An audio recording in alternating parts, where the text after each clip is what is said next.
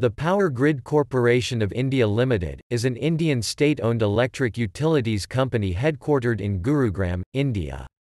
POWERGRID transmits about 50% of the total power generated in India on its transmission network.